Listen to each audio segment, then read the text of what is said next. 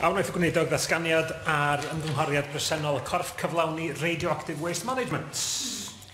Thank you. Radioactive Waste Management held a series of consultation events on their site evaluation process for a geological disposal facility. There were 8 events in England and 2 in Wales. The events in Wales were conducted by webinar.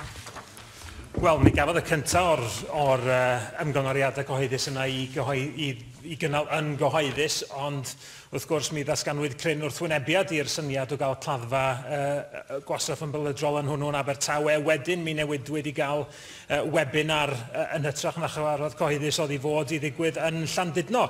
A mae yna rhain sicr yn etholaeth i wedi codi pryderon bod yna ymdrech yma gan AWM i symud tuag at fod yn llai agored yn ei ymgynghoriad.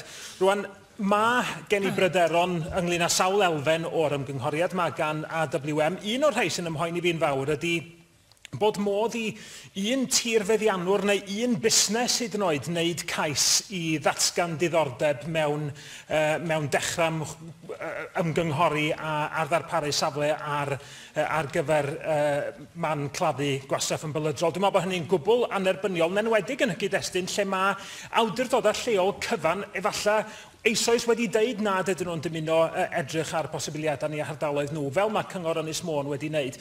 A ydych chi'n cytuno efo fi? Os ydy Cyngor yn deud dim claddfan yn hardal ni, dyna ddyla fod i diwedd hi, ac ydych chi'n cytuno efo fi, dyla Cynghor yng Nghymru fod yn datgan hynny'n glir rhwng rwan a diwedd yr ymgynghoriad ar Ebrill 2040, nad ydyn ni yn croesawu claddfa ddaearegol barhaol yma yng Nghymru. I certainly think if the Council expresses this, absolutely it should be taken as read by RWM.